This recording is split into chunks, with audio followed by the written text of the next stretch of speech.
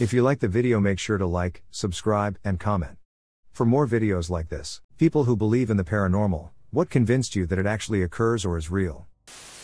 What convinced me was that I saw it happen, and my cousin saw it with me. I was cruising through some rural areas in my cousin's car. I want to say 1 or 2 a.m. We weren't smoking or drinking, just having a nice cruise. We went on this road that went through some heavy woods, but we had done it before, so we had no fears. It was dark, of course, with no moon and just a slight sprinkle of rain. We were coming to this part of the woods where there was a street light, but it was an old light that was dimming out. There used to be an old building there that was torn down, but the light stayed up for a few years. Mind you, this was very rural, no one lived nearby for maybe 20 miles, so it was extremely rare to pass another car, let alone another person, at this time. It didn't help that the locals said to stay out of the woods at night. I was just looking out my window at the woods when we were coming up to the light.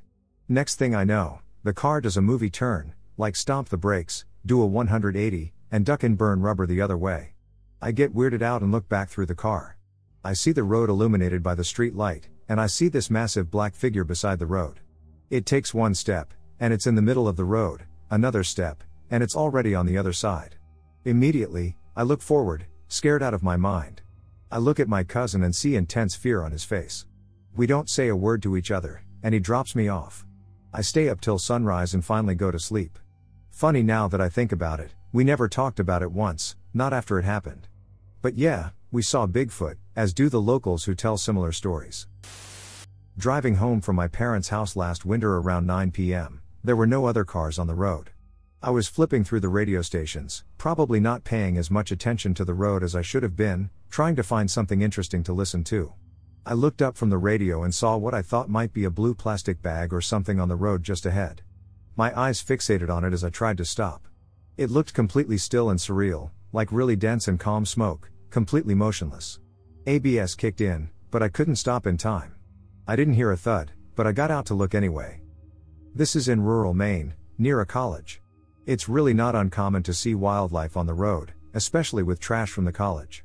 I've seen raccoons with bags stuck on their heads, dogs carrying around trash bags, all sorts of critters.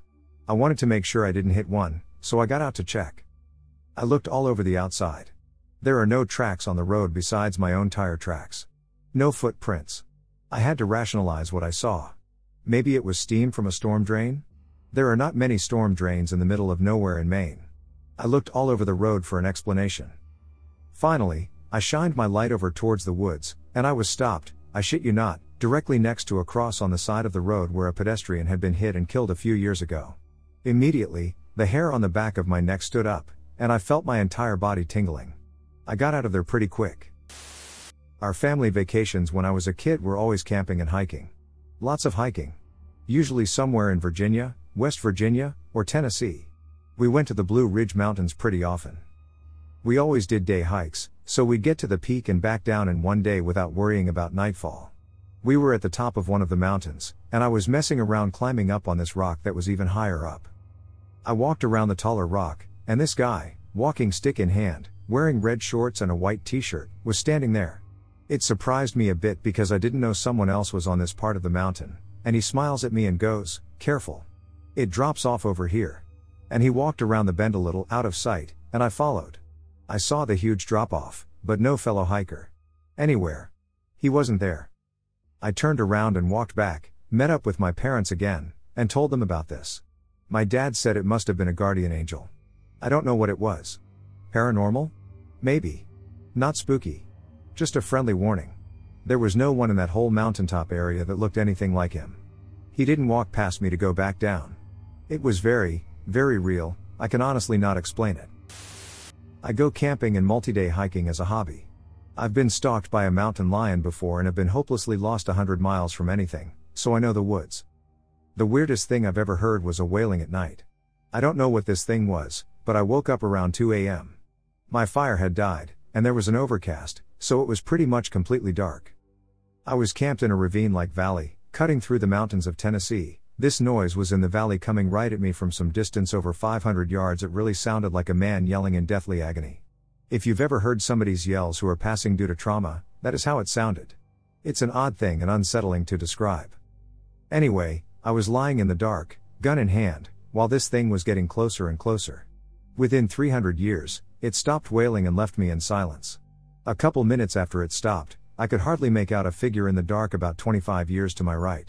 Whatever it was tall, at least 5 feet, and it was moving roughly west to east at a pretty good pace, making absolutely no noise as it went.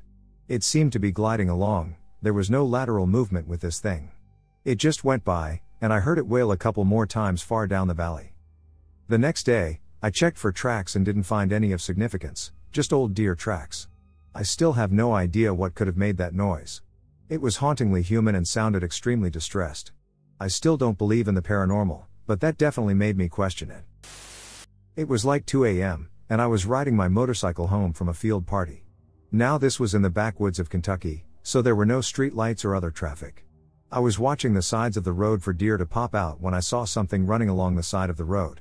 I slowed down a bit, thinking it was a deer, but when I got closer, it looked more like a person running on their hands and feet. I'm really thin too, I don't have the profile of a deer. Whatever it was pale, and on all fours. It was taller than the grass, 2 to 3 feet. I dropped gear and got out there as fast as I could. When I was younger, I used to collect porcelain dolls. My mom was a huge fan and would often bring me some back from Mexico. The dolls would move out of the corner of my eye and sometimes appear in new places I hadn't placed them. Eventually, I got rid of my entire collection out of fear. But this isn't about the dolls. Around 10 years old, my aunt used to drop her kid off at random hours of the night so she could party freely.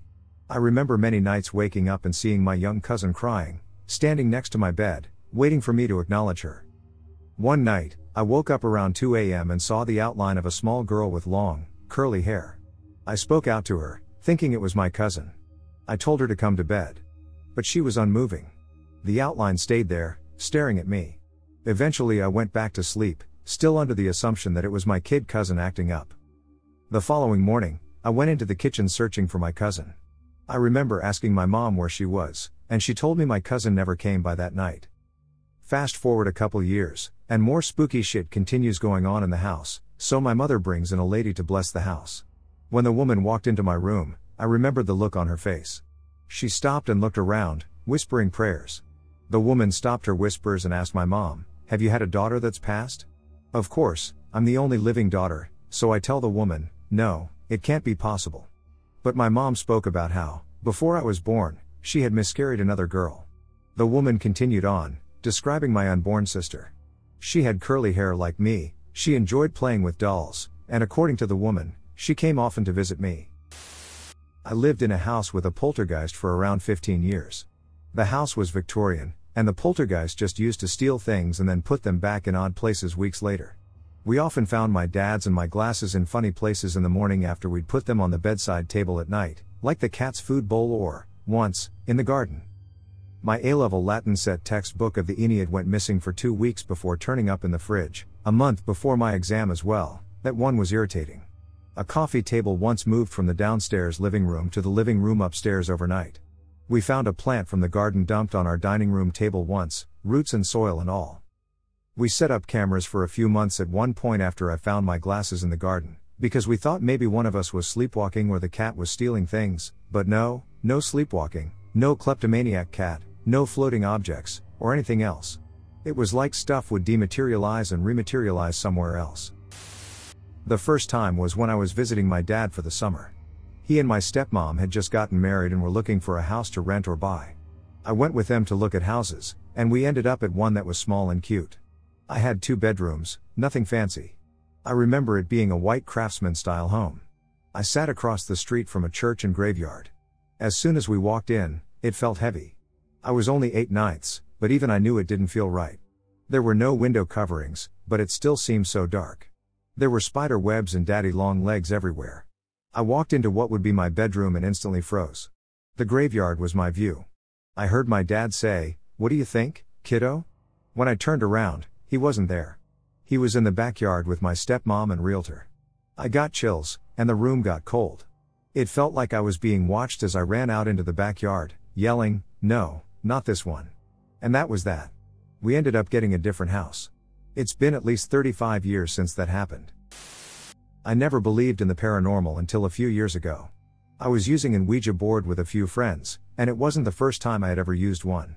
In the past, nothing ever happened, it was obvious that we were the ones moving the slider, and it was something that we used to make fun of each other.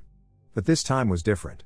It was very different from the beginning. There was a strange feel in the room, something I had never felt before and haven't felt since. When I took the slider, I was moving it, but it felt as if I wasn't alone. The slider proceeded to move in ways I was not moving it, and after a few quick seconds, it began to spell out the word leave. I told my friends something was going on, and they all thought I was kidding and trying to mess with them. Then the slider, moving on its own now, spelled out now, and we were all freaked out. Before any of us could do anything, a flower pot in my friend's living room flies off its table about 4 feet and smashes to the ground. We shuffle to put the board away and go outside, and as we are going outside, my friend screams and claims something hit him. When we get outside, all freaked out at what just happened, he lifts up his shirt and realizes a handprint on the center of his back. I have never used an Ouija board since, and I have never doubted the existence of the paranormal since that day. When I was about 8, my mom and I lived with some family friends. During winter, I was staring out their window, looking at the snow, and out of the corner of my eye, I saw my grandmother. I've only seen her in photos, mainly because she committed suicide before I was 1. From the corner of my eye, I could see white slippers, what looked like one of those nightgowns some old people wear, and the bottom of her dark brown curls. Obviously, this startled me, and I ran to go tell my mom about this because they were really close. I stopped for some reason and looked at the floor. I slowly looked up and realized that she was in front of me. Once I realized what just happened, I went and told my mom. She said that my grandmother was looking after me since we were going through a hard time and that I should always consider her my guardian angel after that. I still don't understand what I saw. When I was in 4th grade, I just moved into my dad and stepmom's house. My sister and I slept in bunk beds, hers being the bottom and mine the top. The bed rested against the wall with the door at the foot of the bed. One night, I'm sleeping at the head of the bed, and I wake up and hear some weird noises. At first, I thought it was my sister, but I poked my head down and saw that it wasn't. Something compels me to look out the door and into the hallway. I scoot down to the foot of the bed, stick my head out the top of the foot frame, and face my parents' bedroom door that is across from mine. I look to the floor, and there is this pitch black human-looking thing on the ground. I don't know what I did, but it noticed me, and it scuttled or crawled fast across the floor and up my bunk ladder, and I just remember seeing black. I remember waking up that morning at that same spot on the bed. If anybody has an idea of what this is, it would help a lot. I used to live in a very old house, and shit would happen that you just could not explain rationally. It's really hard for me to explain to people because it sounds like I'm nuts, but my mother also experienced a lot of it. Doors would open or close and slam at random. I witnessed this firsthand dozens of times while living there. Now, you could say that it could have been air pressure causing it or some type of draft. That absolutely wasn't the case. Something that also happened was that TVs would turn off or on. One thing that happened frequently was that you would leave a room, and the TV would turn off behind you. Random noises like footsteps and knocks. You would often wake up, and the door you knew was shut would be wide open. This house had a lot of older iron door latches and whatnot, and you could clearly hear those turn when doors would open. In this house, there was a main living room and a sub-living area. Between the two, there was a door. I once sat on the couch and watched the doorknob turn and the door slowly creep open. My mom and I had moved into this house because she married the man who owned it. Shortly after moving there, he passed away. And his previous wife had died in the house as well, and he always told stories about weird shit happening during the time I knew him. As a child, I had 2 imaginary friends who were siblings. The girl had one arm that was see-through, but with an outline, your generic ghostish arm. I don't really remember them, but my dad has brought up how I used to play with them and talk about them. Then his girlfriend and her young son moved in. He starts to say that he plays with 2 young kids and describes a pair of siblings, one with a water arm. He says that they protect him in his room. His room, which was my playroom as a kid. I refused to be in it with the door closed and was always terrified of it, even as a teenager. I couldn't tell you why, I was just freaked out. Even people who came to stay said they never wanted to stay there. We had a few instances of the door opening or closing on its own, but you just brush those things off as an adult. So basically, this young kid was freaked out by the same room and never wanted to sleep in there, would always sneak out to the couch, and had my exact imaginary friends even though I was mainly out of the house at that point. Years ago, I was at Boy Scout camp with my troop. I was standing by our fire pit with one of my friends as the sun set. Our campsite was mostly empty due to the other scouts participating in a water polo tournament or some other beach activity set up by the counselors. There were no cats in the campsite, or area surrounding the camp, at least according to the counselors, when this occurred. By our fire pit, there was prickly brush that had very little green vegetation to conceal the ground beneath it. My friend is the type to mess with me, but I told this story so many times while in his presence that he would have gotten sick of it and would have told me if he was just messing with me in order for me to stop talking about it. I was standing with my friend by the fire pit when I looked to the side of the fire pit and saw a short-haired black cat with amber eyes smelling the ground. I comment to my friend about the cat, as I'm one of those people that just randomly says words about the things around them, and he asks, "What cat?" I gesture with my head towards the cat and say, "That cat." He says, "I don't see a cat." I point at it and say, "That cat." He just gives me a look, so I walk closer to the cat to where I'm about 5 feet away from it, and I say, "That cat," again. He just gives me a look, so I walk right up to the cat, as in right up, and point straight down at the cat, saying determinedly, "That cat." I look at him, and he continues to blink at me. I look down at the cat, and it looks up at me, seeming to only just realize that I could see it. It turns around and starts walking towards one of the thorn bushes at the edge of the fire pit, but before it gets there, it just vanishes. I don't mean like poof in a puff of smoke or that it walked behind a bit of a tree stump and didn't cross back into my line of sight. I mean, as it was walking, my brain was processing that it was walking, and when it disappeared, my brain expected it to keep walking, but it couldn't handle the counterlogic of what was actually going on. It was like there were missing frames, like if you were watching a film on a film reel and someone decided to cut out 5 seconds of a scene mid-sentence and move on to another character talking instead. You noticed that it wasn't something terribly specific that was missing, but it was still important enough to you that you noticed it wasn't there. The cat wasn't ghostly at all. It looked like I could have reached down and petted it at any moment, something I was actually considering doing until it up and disappeared. I've had several experiences with the paranormal over the years, but this was the experience that really caused me to reevaluate everything I knew and had experienced about the world. My friend still says he never saw a cat. When I was 3, I was going through the car wash with my mom for the first time. It so happened to be the middle of winter in Minnesota, but I'm not sure my tiny brain made any connection between water and below freezing temperatures and ice, but who knows? Anyways, before we entered, I was asking my mom a ton of questions like any kid would, including, "Mom, what happens if the door of the car wash comes down on the car?" She reassured me that she had been through tons of car washes and that had never happened before. So we went through the car wash. Afterward, as we are exiting the car wash, the wheels spin out with the very front of the car outside of the building, and sure enough, the door comes down onto the front of the vehicle. Although I barely remember this occurrence, I do remember her turning around and looking at me like I was something other than human. It's totally understandable, though. It must have been creepy as duck to experience as an adult. Back when I was in high school, I was at my girlfriend's house at night.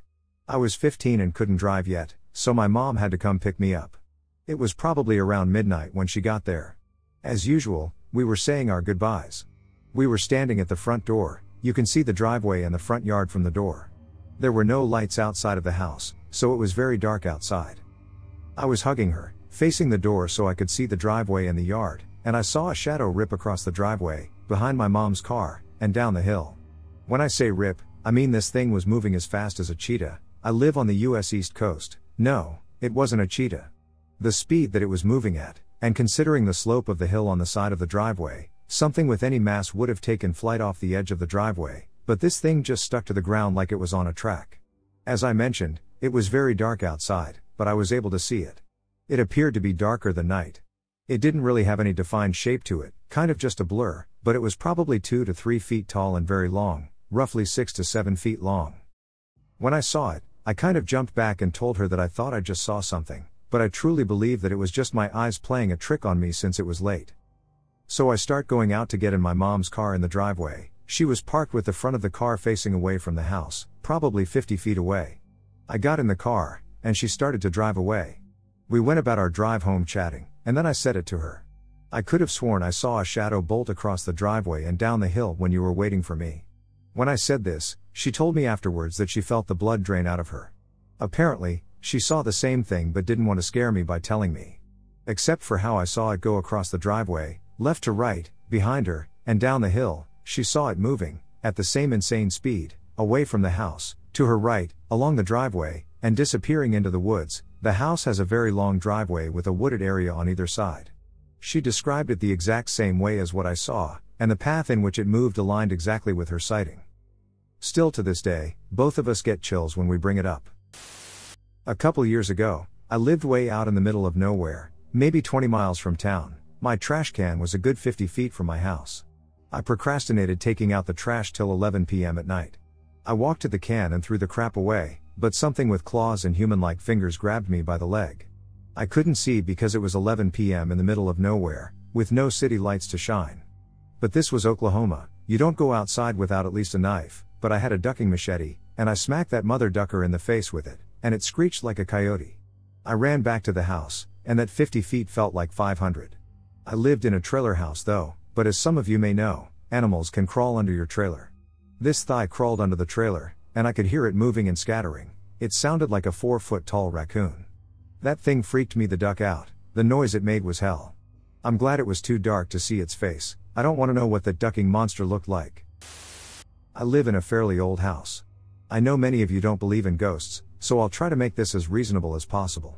So my brother swears he hears my voice talking to my mom. He walked into my mom's room to find my mom by herself. I, of course, wasn't home, and my mom didn't hear anything. Then another day, the house is empty, and my brother comes home to hear my voice calling out to my mom. He responds, saying I'm home for lunch. He quickly realizes he's home alone. Another time, my mom was out in the yard gardening when she heard me scream for her. She said the screams were coming from my room. She quickly got to my room, only to find that I hadn't arrived home from school yet. This has been going on for months, and I've personally never heard it. What do you guys think?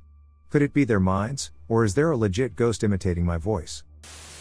I moved into a house with 3 other buddies in the winter of 2015. Everything was going great in my first place after moving out of my parents' house. After a few weeks, I started hearing strange things in the house, particularly in my room downstairs. Now, I've always been interested in the paranormal, but nothing had happened personally to me until this one night, when SHT started going crazy. My buddy, who didn't live there, and I were in my room with the door closed, playing some Skate 3, and paused to look on our phones for a bit. All of a sudden, we hear a loud meow, which sounds like it's inside the room. There were 2 cats in the house, so this wasn't too strange, but then it happened again, even louder. There are no cats in the room. We both looked at each other as the meowing continued, each time louder and louder, now accompanied by the sound of footsteps. I wish I could explain how alien sounding these cat sounds were, but we were so frozen that neither of us thought to start recording. Later that evening, I went up to my roommate, who used to have that room when he was younger. This house was his parents' place, and casually asked him if he ever had anything unusual happen to him in there. The first thing out of his mouth is, "Yeah, dude, I used to hear cat sounds all the time, and almost weekly I would feel a cat jump onto my bed and sit on me." Without even mentioning what happened to me, he went on with stories for a few minutes about creepy cat stuff happening to him. Some very weird shit went down over the course of the next few months, such as random objects showing up in different places, waking up in the middle of the night to objects moved around in the bathroom, my roommate waking me up just hysterical because his TV was turning on and off, and a locked door opening with the only key for it being hundreds of km away. I can elaborate on any of these if anyone wants. The last time something happened to me was when I was cleaning out a dresser on the final day of moving out. I had all the drawers open, picking up my last few items, when I jumped back due to a fury of scratching sounds from inside the drawers. It was so real that I literally ran out of the room, and I still haven't set foot in that room since that day over 2 years ago. We all talked about it afterward, and we figure it was either that there have been quite a few cats who have passed on the property and or that their grandma, who passed away while we were living there, had something to do with it. I haven't told this story to many people because it sounds crazy, but everything I experienced felt so real that I'm definitely convinced of something now. I was the night watchman at an abandoned mental hospital turned state park for a summer in college. The only creepy thing that happened was one night I was with one of the state park police, and we saw flashlights in one of the buildings. Kids constantly broke in, and other people broke in to gut the old buildings of any copper they could find. So, as I was saying, one night we saw flashlights moving around, so we went in. The officer pulled her gun and flashlight, and in we went. We could hear her footsteps on the floor above us, and we slowly and quietly went upstairs. We checked every room and found nothing. Then we heard footsteps above us again. This happened for a few floors until we were on the top floor below the roof. We heard footsteps up on the roof, so we went up there. Still nothing. We never found anyone or any indication that anyone had been there. It was freaking creepy. When I was in high school and living in Seattle, ghost hunting, visiting abandoned places, was a frequent activity for us. There is a place north of Seattle called 13 Steps to Hell. The story is that a satanic family once lived in a house where they had a cemetery deep in their backyard. These stones date back at least 100 years. The family built 13 steps into the cemetery, with 2 giant pointed pillars at the top. Supposedly, each step down would give you hallucinations. You would hear things, feel things, and on the final step, you would see fire, hell. The steps continue to be bulldozed because the current residents surrounding the area probably do not appreciate late-night visitors. But the steps always seem to reappear. I've seen them. On our first journey, it took us nearly 4 hours of driving and walking to find it. There are no clear directions anywhere online, at least not at that time. We accidentally stumbled upon a path just as we were about to give up. It is about a mile of hiking deep into the woods. Along the overgrown trail, you have a lot of barriers to duck under and over, and there are random things everywhere, such as crashed cars in the middle of the woods and abandoned items as well. After 30 minutes of hiking in the creepy darkness of this overgrown forest, we were going to head back when my friend pointed to me and said, "Shit, look where you are standing." I looked down, and I was unknowingly standing between the pillars on the first step down to the cemetery. At that point, I was not going to walk down the steps, but I did explore the cemetery. My friends explored further down and started yelling and screaming. They told us to stop scaring them, even though we were at least 200 feet away from them. We left promptly after they ran up and insisted we leave. I never talked about it again. I went back 5 times after with friends who had heard, and I was the only one who knew how to get there, so I gladly took them. Nothing creepy happened on those trips. 1 year later, some friends asked me to take them. We went at midnight one evening and went there. We looked around the cemetery, nothing out of the ordinary. I went down to the cemetery and rubbed one gravestone so I could read it. Some satanic symbols. We were standing in a circle debating how much longer we would stay when, all of a sudden, a 3-foot log came flying at us and landed in the middle of the circle. We all look around and notice that no one from the group is missing, so it wasn't any of our friends. 30 seconds later, all of this SHT is flying at us. I look at them and just say, "Run." We started running back through the overgrown trail, with logs, branches, rocks, etc., being thrown at us. I've never ran so fast in my life. At one point, my friend looked back and saw 2 giant yellow eyes after us, and all we heard were growling noises running after us. Ducking under fallen trees, running through sticker bushes, and falling several times, we run to the car, get in, and drive away as fast as possible.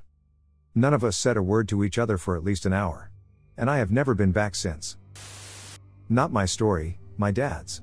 When he was a teenager, he and his friends snuck into an old graveyard by one of their grandmother's houses. While they were walking around, they found a gravestone belonging to a guy who had the same full name as my dad. Weird enough, because they lived in a relatively small suburb in Massachusetts at the time. Worse, this guy died on my father's birthday. So, of course, my dad's friends started hyping it up, saying the ghost of this old guy was inhabiting his body. So, joking around still, they decided to have a seance. They'd talk through my dad to this ghost, saying his full name and asking the ghost to do stuff. Charles Lawrence Murphy, make the next car that drives by be a blue car. So a blue car drives by next, but no big deal. Charles Lawrence Murphy, if you can hear us, please make 3 birds fly overhead. 3 birds, as soon as his friend finished. Weird, to be sure. This went on for a little longer, and everything they asked kept happening. Creeped out and honestly fed up by the whole thing, my dad finally talked to his ghost. He walked over to another grave and picked up a flower pot. He placed it on top of the headstone and said, "Charles Lawrence Murphy, knock over this flower pot." My dad then turned his back to the tombstone to make sure none of his friends would knock it over to mess with him. They waited a while, and, of course, nothing happened. They eventually gave up, and my dad sat down in front of the tombstone, just to make sure his buddies wouldn't mess with him before they left or something. So, they all just started shooting the shit for a while and eventually forgot all about that flower pot. Until, 30 minutes later, my dad heard a loud crash right behind him. My dad looked at his friends, and none of them had to look to know what it was. They all booked it out of that cemetery and never came back. My dad admits they were all drinking that night, but he doesn't give an inch when people challenge his story. He didn't bump the tombstone, he was watching his friends the whole time, and all the things they asked for did happen. Not a lot of things scare my dad, but I can tell that really got to him.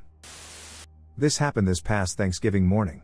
I work as a police officer, and someone called in an open door complaint. Now, most of the time, it's just the owner forgetting to lock the door behind them when they leave, and the wind or something blows it open. This particular call was in a pretty shitty part of town, As a matter of fact, we had a murder 5 to 6 houses down earlier that week. The victim got stabbed in the heart over dope and a puppy.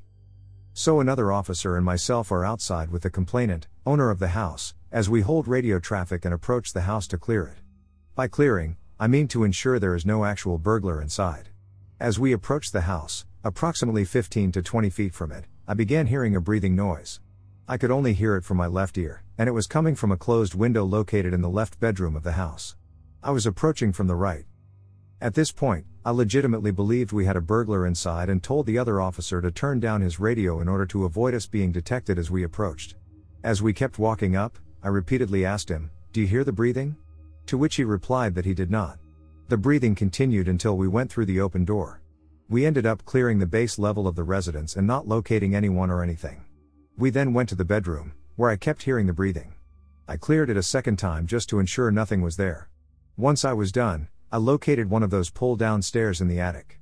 The other officer and I rock paper suckered as to who gets to go up and check. Guess who got to go? Me. There was nothing up in the attic either. So I then talked to the house owner, who says there is some crawl space under the house, and he hears some breathing once in a while too. He then tells me there was a murder in this house about 25 to 30 years ago that his realtor told him of. It said some lady got murdered in there by an unknown method. I tried looking through records, but I did not locate anything. Anyway, it freaked me the duck out. My mother-in-law's house is pretty creepy. I lived there for a little over a year when I and my wife were younger. Built in something like 1900, it was originally a schoolhouse but turned residential sometime after World War II. A few of my wife's stories are pretty chilling. Standing in front of the house, to the left, there's a shed or garage, and about 80 to 90 feet behind that is a large barn. She claims that every so often she would look to the top of the barn and notice a bright light. Even though that area of the barn was cut off due to the access door being nailed shut, there was a fire up there at some point. Her mother went to investigate and found no signs of squatters, only a load of spiders and a raccoon nest. Once, the large stereo in the living room kept turning on. Thinking it was the remote malfunctioning, she took the batteries out, but it still kept turning on. She claims that after she unplugged the stereo, the display was still flickering on and off for 4 to 5 minutes. There was also the time her mother's music box got inexplicably wound and started playing at 2:30 a.m. She unwound it, wrapped it in a towel, and shoved it in her drawer. 2 weeks later, it happened again. I once heard a woman scream, "Get out!" while feeding my son. He was fresh out of the hospital. We were on the bed watching TV. I had him on my chest and my back to the wall. The bedroom door was shut. All of a sudden, I hear a woman scream, "Get out!" I placed my son in his crib and ran downstairs, thinking her aunt, whom we were living with at the time, was in some sort of trouble. I get downstairs to find all the lights off, her aunt asleep in her bed, and no goddamn body else there. I also regularly heard children running, though my son at the time wasn't old enough to walk. One time in particular, I heard what sounded like a large group of children coming up the stairs, laughing hysterically at something. I should probably start by saying that my cousin told me about this story right after seeing the spirit. My cousins live in a severely haunted house, which they believe is haunted by many spirits. The actual story, it was around midnight, and something had woken up my cousin. He doesn't remember what, but he said he saw something in the corner of his eye. He tries to get back to sleep no less than 5 minutes later, but is distracted again by what he's seen. This time it's closer to him. He starts to question what it could possibly be, and after falling asleep again, he is woken up for the second time. At this point, it was around 12:30 a.m., and my cousin was woken up again. He lays there for a moment, and he looks to his right, and there it is. A headless, female-looking spirit was right next to him. It takes my cousin a second to react, as he hasn't fully come to his senses, and then it hits him. He jumps out of bed, goes to his parents, and explains what he has just seen. His parents go and check, and they find nothing. From this point on, his parents believed he was imagining things, but to this day, my cousin believes that what he saw that night was 100% real. My story begins in Long Beach. We lived in an older house for the better part of 18 years. When I was 12, I started to have terrible insomnia. Something I still deal with today. It started when I had these dreams about an old lady. Think of an uber-powerful witch with hair levitating all around and eyes beaming white light. And on top of that, the most frightening scream I've ever heard. I can still hear it in my mind, like it was yesterday. I started sleeping in the living room, which had 2 couches. Overlooking the living room was the kitchen. Imagine a window of sorts, no glass, though. I started watching late-night TV, Nick at night, and that sort of stuff. One night I was watching a dream of Jeannie, and I heard something in the kitchen. It sounds like someone is taking an empty soda can and slamming it against the counter. I look in the kitchen, and there she is. Just like my dream. Aura of white lights and everything. Then comes the scream. I almost spit on my pants. I blink, and she's gone. Just vanished. I'm horrified. I don't want to wake my parents, as I had school in the morning and would have gotten in trouble for being up. I go and wake my brother, who gets pissed, but I tell him. He says he has seen it stay away from the kitchen at night.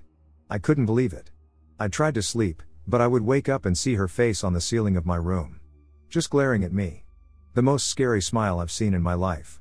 Teeth are black and sharp. Eyes looking straight through you.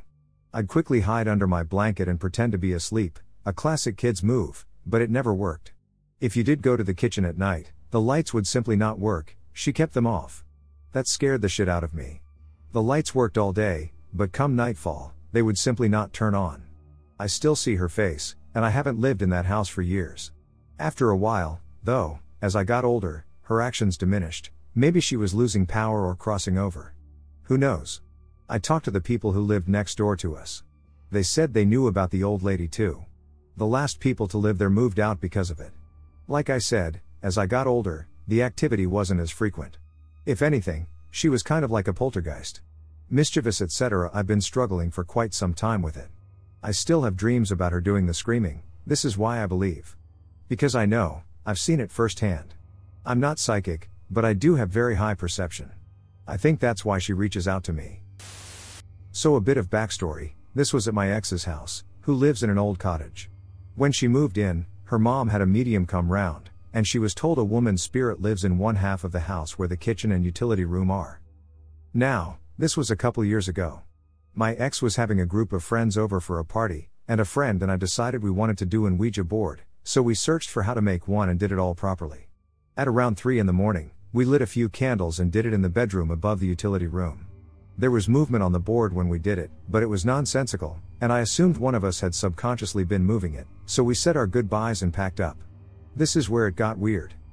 About 30 minutes later, we noticed that the clock in the kitchen had stopped, at about exactly the time we were doing the Ouija board. Obviously pretty freaked out, we asked my ex about it, and she said that the clock had never stopped before that, has restarted since, and has not stopped again with the same batteries still in it. It got even weirder when everyone was chilling in the lounge and someone said that they felt they had closed the utility room door, but now it was open again. Me and my pal were interested in this, so we checked the door. Bearing in mind that this door needs you to physically turn the knob in order to open it, we double-checked by both pushing into the door, and it cannot open by itself. So we closed it and went into the lounge, telling everyone they weren't allowed into that half of the house, thinking someone may just be pranking us. About 30 minutes later, we went into the kitchen, and the utility door was open again. My heart dropped when I saw that, and it gave me a cold, sinking feeling in my chest. To this day, there is no explanation for how this happened, and so after knowing of the supposed spirit in that part of the house and the Ouija board, I believe this to be fairly concrete evidence for the existence of the paranormal, and I have been a believer ever since. Okay, so this happened when I was 17. I live on the foothills of the Appalachian Mountains. My friend and I were at a bonfire party, and we were going home. I promise I wasn't drinking, but he was. I was his designated driver. He sat in the back seat, and I was driving. Now, the entirety of where we live is a super small and spread out town or county. To go back home from where we were, there were a lot of secluded roads we had to take. It isn't safe to drive at night because of the drug addicts and the animals that like to run across the road at night. And right before we get back home, there's a hill we have to go up. It's notorious for people abandoning their unwanted pets and not being super safe at night. I got to the very top of the hill, and I saw something moving out the window to my right. And I looked over and saw what looked very similar to a garden gnome. He had a long beard, standard gnome clothing, and a very blank look on his face. I was literally scared shitless, and I stopped the car. He just stared at me the whole time, and I thought I was so tired I was seeing things. I tried waking my friend up in the back seat to stay awake with me, but he was so tired and drunk that it wouldn't have helped much. The gnome just stared at me the whole time. I started driving, and it scared the shit out of me when he started running beside the car at the exact same pace. Whenever I would speed up, he would match the pace, and whenever I slowed down, he would match the pace. I know you're asking why the hell would you slow down, and I don't know either. My friend woke up to throw up, I guess, and he was going to roll down the window to get some fresh air, and he saw the gnome right beside the car. He freaked out, and so did I. I hit the gas and got down the hill as fast as I could, and the gnome went at the same speed as us. Once we got to the bottom of the hill, it jumped into the bushes. I've been down that hill 1,000 times before and after that experience, and I've never had something like that happen to me again. I don't know if it was an actual gnome or not, but that's what I and my friend call it. My grandma has lived here her whole life and knows weird things happen here, but she swears up and down she has never seen a gnome before. Most people haven't. I wasn't a believer in the paranormal. I thought the idea was silly, and in no way could I believe ghosts or spirits could ever exist. I was 13 years old at the time. A friend invited me over to his house to play the new Zelda game on the Wii. I believe it was Skyward Sword. While playing the game, I was getting thirsty and told him I was going downstairs to get a drink of water. I left his room and noticed there was an odd shadow at the end of the hall. I could tell it was very unnatural looking. I stood there for a minute, observing this shadow. I immediately got a feeling in my stomach that something was wrong. It was a feeling of fear that I had never experienced. I eventually told myself that this was ridiculous and that it was just a shadow. I took 2 steps forward, and the shadow looked like it had turned into a person. My heart is beating fast at this point. My level of fear was greatly increased. The shadow then looked like it started to walk towards me, and in a blink of an eye, it vanished. I told myself, there's no way this is happening. I'm imagining things. You only see this stuff in horror movies.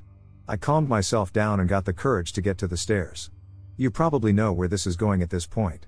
I grab the side rail of the stairs, and before I can make my first step down, it feels like a hand is touching my right shoulder.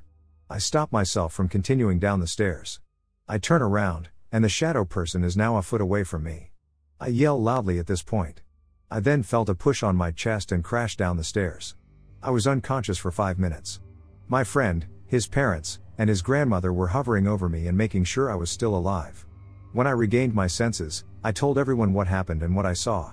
The grandmother starts crying, and everyone's face goes white. It turns out that the grandmother has also been seeing this shadowy person.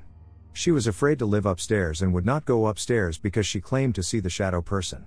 The family told me they were considering getting the grandma was checked out by a psychiatrist because no one else saw it and thought she was crazy. I never stepped foot in that house again. About a month after the incident, my friend's parents put the house up for sale. I guess they all moved out shortly after the incident. To this day, I have never had any other paranormal experiences. I kept thinking to myself, what could it have been? Was I having a medical issue at the time? I've never had any other experience since that day. The house gets put on the market every 1 to 3 years. It's been sold at least 6 times since I've been in that house. I can't confirm if other families have encountered what I did. All I know is that it's very odd that a house is bought and sold that much in 14 years. I used to live in a very old house. It was bought in the early 1960s by my grandpa. My family, especially my grandma, are very superstitious people. They believe in all kinds of superstitious beliefs. We're not allowed to cut our nails at night, or else a family member dies. Or when we visit the wake of a dead person, we're supposed to brush off our clothes before going home so that the spirit of the dead won't follow us back to our house. You know, stuff like that. Anyway, ever since I was born, this house had only 2 bedrooms. When my grandpa passed away and my dad inherited the house, he opted to extend it by adding another bathroom, 2 more bedrooms, and an extension of the kitchen. Needless to say, I was happy since I'll be getting a new room without having to share it with my brother. When the work was done, we moved my bed and along with the bookshelf and the dresser. While moving things around, my grandma came in and started chanting something. It was in her native tongue. I asked her what it was for, and she said to ward off spirits. I didn't really believe in it, but I just shrugged it off. She went around the room and then immediately stopped. She took out a rosary from her pocket and hung it by the bookshelf. She then said something that didn't make sense to me until a little later on. She said, "Don't trouble my granddaughter, okay?" I wanted to ask who she was talking to, but it was no use. She wouldn't answer me anyway. A few months in, and I've settled into my new room. I thought it was perfect up until the following weeks. I would often stay up late and watch YouTube videos on my phone, or I'd be engrossed in a book. One night, around midnight-ish, out of the corner of my eye, I saw something moving by the doorway. The layout of the extension of the house was a bit tight. There's a small doorway at the corner of the house where you can get into the extension. There's a long hallway from that opening to my bedroom. My bedroom was at the very end of the extension, right in front of the bathroom. And the only light in that hallway is by the doorway. The light would barely reach my door if it was turned on. Anyway, it was dark, and the only light in the house was in my bedroom since I was the only one still up. I knew everyone was asleep, so I thought that my mind was playing tricks on me. I ignored it and continued to read. Once again, I felt that weird feeling of being watched. I looked over by the door again, and I saw something peeking at me. I couldn't see clearly, but I knew whatever it was had long black hair. My heart pounded in my chest. I couldn't believe what I saw. I don't usually believe in the paranormal, but I was questioning everything. I didn't bother closing the door. I ignored whatever was staring at me and went to bed. The next day, I was home alone. It was around 4 p.m., and I was on my way to the bathroom. I usually go to the one right in front of my bedroom since I am used to it. After peeing, I went out, and I heard a sound coming from my bedroom. The door was open, and there was no light. My bedroom only had a very tiny window at the very top of my bed. Sunlight could barely come in, and my room was usually very dark. I turned towards the sound, and I could make out a figure in the dark. PSSSST, the figure kept making that sound. I was beyond terrified. It was dark, and not to mention, I was home alone. I bolted out of the hallway and back into the main house, where there was light. Ever since then, I would sleep on the couch in the living room just because I was terrified of what was in my room. This happened when I was still 15. I'm 22 now, and I've since moved out of that house. I heard that my dad turned the room into a guest room for when other relatives came to visit. Up until now, I still sleep with the lights on, and I make it a habit to go to bed earlier. I was 16, if I remember correctly. I was living in the small hamlet of Hilliard in Alberta, which has been a town for around 100 years. My friend and I were sitting on the steps of the old National Hall when, all of a sudden, we started hearing someone clap over and over again. We both figured it was someone outside screwing with us, so we started to yell, "Come on out," but all we could hear was clapping. So we decided to go investigate. I turned the video on my phone so I could have a flashlight, and we started walking to where we heard the clapping. When we got over to that spot, it was the backyard of someone's house. They had 2 co-workers in the backyard who were barking at us. Looking into the darkness, I saw a head poking around the corner, looking at us. I looked at my friend, and I said, "Dude, look, there is someone standing there." He said, "I don't see anything," and then a second later, "Oh, I see it." The second he said it, the figure came around the corner. But I could tell it wasn't a person, it was a figure of a woman with no features, just white static like on a TV that can't find a channel. The figure came up to the dogs and, either in a really thick accent or a very old, groggly voice, said, "Shut up, dog," and smacked the dogs. We looked at each other and said, "This is creepy." I let go and started walking back to the hall. The yard the dogs were in had a chain-link fence with no top support bar. If you've ever run from the cops and had to hop a fence like that, you know it's not very easy because it's all flimsy and it makes noise. We looked about 10 steps and turned around, and she was standing right behind us, no noise and really fast. We saw her and started walking faster. When the figure screamed something, at which point we shot around to look at it, we walked backwards the rest of the way to the hall. We sat on the steps and watched it. The figure was looking at its feet and walking in a circle. Then it looked down a back alley and started walking down there. I and my friend didn't go outside at night the rest of the time we lived there. This incident occurred sometime in 1982, before I joined the U.S. Air Force. Around 1982, I was in college, and we were living in a rented apartment in Baguio City, Philippines. We had one bathroom near the entranceway. My bed was facing the door, which faced down the hallway where the bathroom is. On occasion, I would get up in the middle of the night to use the bathroom, and this night was one of those nights. Just as I was about to get up and go to the bathroom, I saw my mom, in her nightgown, pass by my door and go down the hallway to the bathroom. I was sure it was my mom, because it looked like the nightgown she wears, and she had short hair exactly like my mom's. I didn't see her face, only the back of her head. My first thought was, "Oh great, I gotta pee, and now I gotta wait for mom." After a few minutes, mom had not left the bathroom, and I was getting impatient because I had to pee. Finally, I called out, "Mom, could you hurry it up? I gotta go pee." No response. I called out again, and there was still no response. Just great. So I got up and walked down the hallway to the bathroom, and I saw that the bathroom door was open.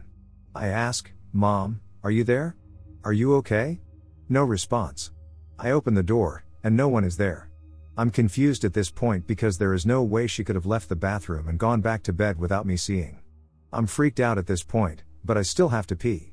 I go back to bed and can't get back to sleep. I asked my mom in the morning if she had gone to the bathroom last night, and she said she hadn't. I later found out that the owner's niece had killed herself upstairs, and they showed me her picture, and it looked exactly like the figure I had seen. But this wasn't the only incident to happen in that house. One night, I was woken by 3 loud slaps on the side of the dresser that was next to my bed. I mean, they were loud slaps. I was confused. This was before I had the sighting. I tried to replicate how hard you had to slap the dresser to get that sound. I found out that I had to slap that dresser very hard to replicate the slaps that happened literally a few inches from my head. The only other incident also happened while I was in college. I was taking engineering, and I was working on my plate for my mechanical drawing class. It was late at night, but I was busy. For some reason, I looked up from my drawing to look at a shoe in front of me on the floor. The shoe suddenly moved by itself across the floor, about 4 feet. I freaked out and ran out of the room, and I didn't bother finishing my project. Crap. But those were the only 3 incidents that I can remember from that house. Years later, my brothers and sister would tell me that they would hear footsteps in the kitchen. I don't know if it is real. In fact, I don't think ghosts are real. But I also don't know what the duck I saw. About 10 years ago, I was working as a private investigator. It sounds cool, but it's actually not. You spend about 3 to 5 hours each day driving to your cases, stake them out in a blazing hot car with the engine off for 8 hours, and then spend 1 to 3 hours in a hotel room writing up your reports before finally getting some sleep and doing it all over again. I did this job for about a year after completing my training to be a medic in the Army Reserves. I was young at the time, so the idea of making $50,000 a year and traveling all over the country while living out of a suitcase seemed appealing to 19-year-old me. As I said above, you spend a lot of time driving in areas you are not necessarily familiar with. On one of these late nights, I found myself driving on a twisting mountain road just outside of Taos, New Mexico. The area was heavily wooded with narrow roads that curved sharply without a lot of places to turn off since you were driving up and around mountains. In the middle of the night, as I maneuvered my rental vehicle through a curve, I saw a woman stumbling along the side of the road carrying a small child. The sight caught me off guard and sent a shiver down my spine.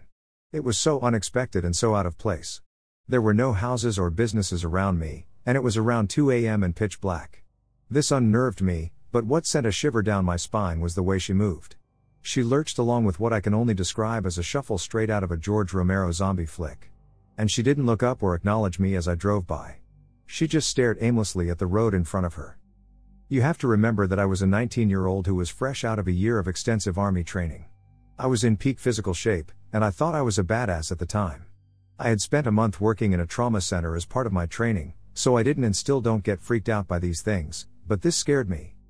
I drove on for a minute or two, thinking about what I saw. Who was she? What was she doing out here at this time of night? How did she get here? The more rational part of my brain took over from my lizard brain, and I came to a horrifying realization. I had been driving for about 1.5 miles past her, and I hadn't seen any homes or businesses. Nor had I come across any places to turn off since I had seen her. And it had been about 10 miles since I had come across a place to turn before I saw her. This wasn't normal. Something was wrong. I realized that she had to be hurt or in trouble. Perhaps she had been in a car accident and was in shock. What if the child she was carrying was hurt? I was a medic. I had trained for a year to help people. Sure, I was scared and unnerved, but how would I feel if I found out later that they died of exposure on that mountain and I was too much of a coward to go back and help? Wouldn't I also be scared the first time I saw combat when my friends were depending on me? I had to man up and turn around. And as soon as it was safe, I did. I drove back to where I had seen her, half relieved and half horrified when I didn't find her. I traced the road 6 times. Where could she have gone?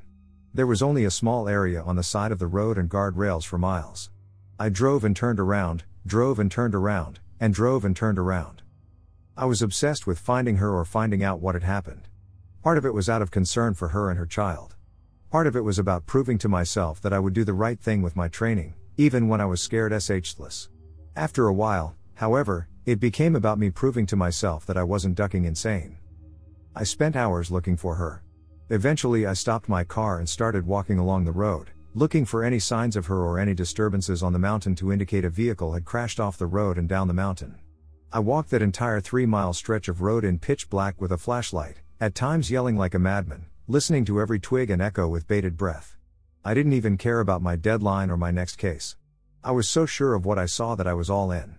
I wasn't crazy. I wasn't seeing things. I wasn't overly tired. I saw her stumbling down that road, there is no doubt in my mind. The image is etched in my memory. But there was nothing. Even when the sun came up and I drove that stretch of road another half dozen times, there was nothing. And there were no ways for me to explain it away, even after countless sleepless nights in the 10 years since I became devoted to it. I don't believe in ghosts. I see the BS documentaries and laugh away their evidence in stupid orbs like the rest of you do, but I also don't know where the hell the stumbling woman and her child came from or where they went. So on the off chance you were stumbling down a windy road in Taos, New Mexico, about 10 years ago with a toddler in your arms, please tell me what the hell happened, where you came from, where you went, and that you are both okay. I've been puzzled by it for a decade now. So I really love exploring abandoned buildings. So one day, last summer, I asked 2 of my friends if they wanted to go explore this abandoned factory that I had heard about from a friend. The pictures he showed me really intrigued me and piqued my interest. Surprisingly, they agreed to go with me. They had never been to an abandoned place and were very hesitant when I asked. So anyway, we get there and park behind the building, and there is a door that is slightly open. They're hesitant to go in, so I walk in first. Immediately, I get a little creeped out. I get this feeling that I have never felt before while I'm in an abandoned building. I feel like I'm not supposed to be there. I know I'm not trespassing. I know, but it wasn't like that. Even though I'm really creeped out, I keep walking. There's a set of stairs that we walk up to get to the second floor. On the second floor, I feel fine. The feeling goes away. After we completely explore the second floor, we decide to go back down to the first floor. Now the first floor is absolutely massive. There's machinery, elevator shafts, and loading docks for trucks. We decide to walk down one of the massive hallways when I get a feeling that I should not go down there. So, not wanting to look like a puss, I just suggest that we should do that last. As soon as we turn around to go away from it, we hear what sounds like a woman singing. We stop walking and listen again. There it is again. It sounded like someone was singing a note and holding it. I know it was not the wind because it was a very hot day with perfect weather and no wind. As soon as we heard it the second time, panic overflowed all 3 of us, and we ran out of there as fast as we could. We got back in the car and drove away as fast as possible. I'm pretty skeptical, and I want to believe that it was just a local resident messing with 3 curious teenagers, but I really don't know. For anyone wondering, this happened in Brownsville, Pennsylvania, at the old brewery. Brother's home. They always had trouble with plumbing, lighting, and appliances. The disastrous consequences of multiple failures cause flooding and fires, forcing them to move out temporarily for multiple remediations over time. One time they asked me to stay over and sit in the house with the dog while they went on vacation. I slept there 5 nights, and something happened every night. The best night, I was laying on their couch watching TV after midnight, and the dog was curled up with me when suddenly, plain as can be, came 3 knocks at their back patio door. The door itself and wall were all glass windows. I could see through to the whole patio, but no one was there. As if to punctuate, the dog raised his head and low growled at the door, but didn't get up and rush it, barking like he does when someone comes to the front door. I got up, opened the door, and went out back to look around. When I came back inside, the dog was sitting in the middle of the living room, barking at the ceiling for no particular reason. Their alarm used to go off too, summoning the police, who got so exasperated at the no problem found that they threatened to start charging for non-emergencies. The last night there, their alarm went off after I left, summoning me back to the house to also find no reason for it. Bro seemed to be in denial over it, but eventually sold the house. He had invested a ton of money in remodeling and wanted to stay in it. To this day, he won't admit it was haunted but also won't state why he sold it. I've lived in this house for almost 3 years now. At night, for a while, my bed would be in the corner of the room, facing the door. Every night, without stopping, I would feel a presence in the doorway, standing there watching me. No matter how many times I've turned on a light to see no one in the hall, I always feel it watching me at night. I was robbed about a year ago, and I was trying to de-stress when, as I walked out of my room, a girl looked up and stared at me. I think she's one of the robbers, but as I chased her out of the house, I reached the kitchen, and before I went to the front door, I saw it locked and a chair in front of it the way I left it. To say the least, I was terrified, but I didn't act like it because if you show your fear, that's all they will feed upon. So I moved my bed to the other side of the room, which made me put my full body mirror on the wall facing the door. I just wanted to try to feel better. The first night felt fine until I looked in the mirror and felt like I was about to see someone jump out of it. Lucky for me, I fell asleep before anything like that could happen. A year later, I'm still here. I feel them all the time, but I never let them know. When they do things, I pay them no mind. If I ever get out of this hellhole, I'll let you guys know. Until then, hello from the mover house. They like to move things, get it? If you have any questions, I'm open to answering. And to people wondering why I do nothing, this isn't the first time I've seen ghosts and had to deal with them, and it's the smartest way for me to not make them angry or upset. I moved into an apartment building after getting my first job at 18. Over the years, I've been in all of the apartments in that building, but I only ever rented 2.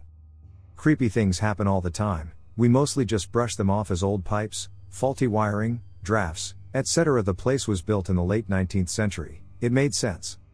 There was one time that I actually came face to face with what I can only assume was a ghost, and I never went back into that building again. It's weird when your brain sees something it knows can't possibly be there. In that moment, something in my mind just snapped, and I was overwhelmed by absolute, instantaneous, pants-pissing dread. All over a face, in a hole, in a ceiling. A face that, after making eye contact, backed into the darkness as if retreating into shadows that simply weren't there. It's been 11 years, and I can still see it. It had no eyes. Just black sockets. Gaunt face, drawn lips, and no teeth in its mouth. It looked afraid. And it was white. So white. There was no sound in that moment. I remember that too. This thing didn't move. It was just there and then gone. I don't know what it was. I know nobody would sleep in that room. I know that after seeing this thing, I climbed down off of the chair and walked out of that apartment, never to set foot inside again. I know that now I still get creeped out even walking past that building. My best friend's aunt died under some fairly mysterious circumstances when we were younger. It took several days for anyone to realize they hadn't heard from her, so her body was left in her house for several days. Fast forward to when I was 15 and he was 17. It was late one night in the summer, and we were hanging out at his house. The 3 of us, myself, my brother, and our friend, were discussing the paranormal and similar themes, and Brian told us about how he was convinced that it was all real because of some stuff he saw happen in his aunt's old house a couple years earlier. He convinces us to ride down to her old house and check it out to see if anything creepy happens. 45 minutes later, we arrive at the house. It's been nearly 10 years since anyone lived there, so everything is choked out by weeds and tall grass. Brian grabs a bag of flashlights and a video camera, and we walk up onto the front porch. At this point, my brother loses his nerve and goes back to the car. Brian and I continue towards the front door, and I feel it. A heavy, freezing cold presence was just in front of the door. Even though it was a summer night in North Carolina, still pushing 90 degrees, I had goosebumps all over my body. It took some coercing on Brian's part, but I went inside the house with him. We immediately turn on all the flashlights, and he fires up the video camera. He's telling me the story of how he and his dad stayed here for a few weeks after his parents got divorced, and I start to lose my cool. The biggest part of the story was how he woke up in the middle of the night to see a tall silhouette standing in his doorway. Thinking it was his dad, he doesn't mind. When the silhouette turns to leave, he rolls over to go back to sleep.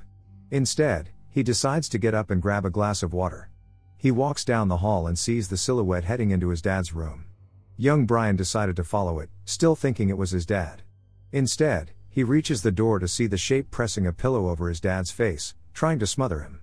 He yells and turns the light on, and the shape disappears. So at this point, I'm already pretty convinced there's something there. But we press on, and Brian sits down at the kitchen table. He asks his Aunt Linda to let him know if she's still here, and we wait. Maybe 30 seconds go by, and one of the cabinet doors slowly opens. Unconvinced, Brian asks her again to tell him if she's here. The hall closet door slams open, and 2 more kitchen cabinets open. I'm finally done.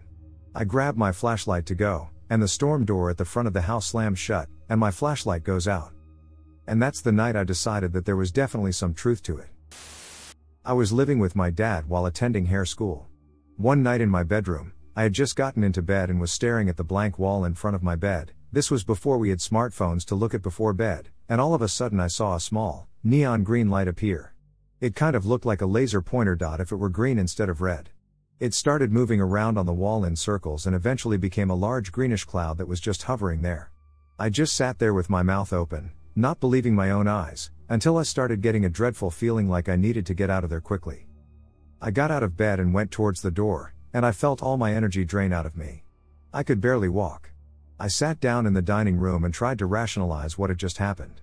After getting my strength back, I somehow mustered the courage to go back in and get my pillow and blanket to sleep in the living room. As soon as I crossed the threshold of my room, I got that dreadful feeling again and pretty much grabbed my blanket and ran. The next day, nothing seemed unusual. About a month later, I was in there again, this time earlier in the evening, and I started getting that bad feeling again. This time, I grabbed my blanket and pillow and just said, "Okay, the room is yours. See ya." Nothing weird ever happened in there again, but to this day, I cannot explain what I saw. My dad sold that house and lives in a different one in the same neighborhood, and sometimes when I visit, I'll drive past the old place and think about it. So this all happened back when I was in first or second grade. Back in the first couple grades, I attended a Catholic private school that lay beneath an old church. From what I remember, this basement had originally been a funeral-type home or something. The newly renovated gym had been the place where they'd keep the coffins, I believe. That room always gave off a dark vibe, a vibe I also felt upstairs in a certain corner of the church. A lot of weird things happened in that gym. One of my friends cut her hand badly on some scissors. One of the teachers nearly fell off a ladder, which was perfectly stable. And then there's my story. One evening after class, I and two sisters were playing around, entertaining ourselves. Their mother, the principal, was finishing up some paperwork, so we unfortunately had to wait. My father was in school, and my stepmom was at work. I started up a game of hide and seek, and the sisters agreed. The older one, let's call her Sarah, said she'd count, so her sister, I'll call her Lily, and I ran to hide. Lily went into one of the classrooms while I ran off towards the gym. At this time, most of the lights were off except for the emergency ones, so it was pretty dark. Along the wall on the left side, in front of the gym, were some stairs. I crouched down in the darkness there and waited. I was waiting for maybe 3 minutes when I felt a chill go down my spine. Instinctively, I looked over to the gym doors, which were open outward. On the glass door opposite me, I noticed the reflection of a girl about my age watching me. She was wearing a pinkish dress, perhaps a sundress, and her hair was tied up in 2 long pigtails that looked like my current hairstyle. This little girl looked very unfamiliar, and I remember feeling very confused, as I'd been told earlier not to play in the gym. At this time, I'd also like to say that my uniform consisted of a navy blue dress, a white undershirt, tights, and black shoes. Thus, my confusion towards her outfit. She waved at me and kind of gave me this weirdly happy smile. I waved back, still confused, and then I heard my friends calling. I went to meet them, and they seemed freaked out, spewing things like I saw the devil. And oh my gosh, something scary happened.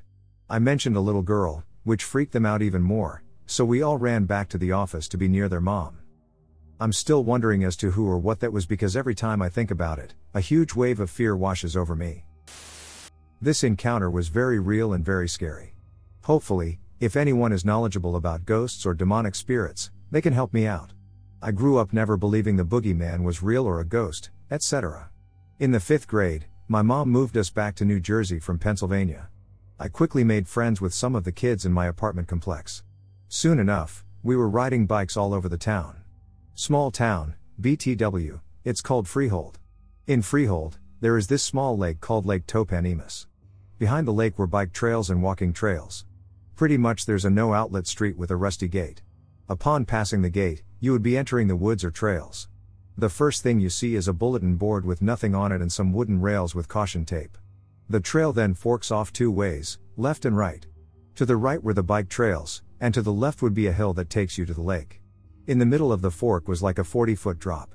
This is where the caution tape is. We would ride these bike trails all the time, but the first time my friends took me there, they said some guy and his son rode off and died. My friends also referred to the spot as that of a dead man. A lot of people in the town know this place. I dismissed it as an urban legend, as every neighborhood has at least one. Fast forward years later, and I'm in the 12th grade in the same town. After school, I would smoke and drink with my friends.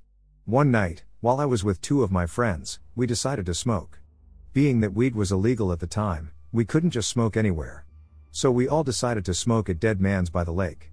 We walked in and made a left. We walked down this giant dirt hill to the bottom, where the lake sat. We then made another left, as there was a dirt trail at the bottom of the hill. We made another left and continued down the trail until we reached this small area with a bench that sat right in front of the lake. We smoked 2 blunts and relaxed for about an hour or so. We then went up and began to leave. As we started walking back towards the dirt trail, there was a faint, holographic looking object nearby. It looked like one of those doll things that a seamstress would use. It looked like a tuxedo or something. It quickly appeared and vanished. I didn't think anything of it. I was so high, everything was fuzzy. I just thought I was bugging. As we continued to walk down the dirt trail we came in on, I entered a void-like state. It felt like I didn't exist. My body was on autopilot. Then boom, I came back, and we're still on this dirt path. At this point, we are walking in a single direction. My friend Chris has his phone out with the flashlight on, leading the way. I'm in the middle, and my other friend, Karina, is behind me. It felt like something was walking next to me, and all of a sudden I heard a loud snap next to me. I tell Chris to shine his light next to me. There's a thick branch that snapped in half. It would have required a lot of force to snap. I turn to Chris and say, "Let's get out of here." We continue walking. Keep in mind that it's 11 p.m. as we reach the part of the dirt path where we would walk up the hill. I see something further in the woods at the top of the hill. At first, I thought it was a deer because of how fast it was moving and how far away it was. It quickly got close enough to the point where it was easily visible. It was as bright as an LED light. This thing began gliding down the hill, completely defying physics. It stopped on the trail we were on and started back at us. It grew super bright and vanished. At this point, we're all in a state of shock. Karina in the back of the line asked what was going on. Chris and I remained silent. We all continued walking up the dirt path. Halfway up this path, I feel something clawing me all over. It wasn't physically, it felt internal. I can't really describe it. It was excruciating, and I felt like I was being restrained. At this point, we were almost out of the woods, and as soon as I stepped foot on the paved road, it all stopped. When we got to the car, I asked them, "Y'all saw that, right?" They both shrugged it off as nah. I believe they were too shook up to even talk about it because, days later, they both confirmed that they saw exactly what I saw. If anyone has any idea what happened to me, I would appreciate your comment.